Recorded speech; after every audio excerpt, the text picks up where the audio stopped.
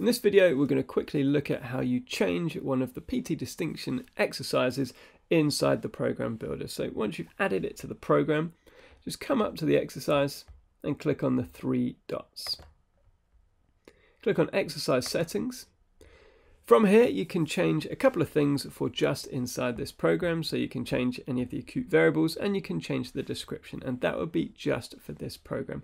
If you want to change a few more details, you come up to custom exercise and you can change it across your entire system. So you can edit the name, you can remove the video that we have and add one of your own, or you can copy and paste a link to directly import from YouTube or Vimeo.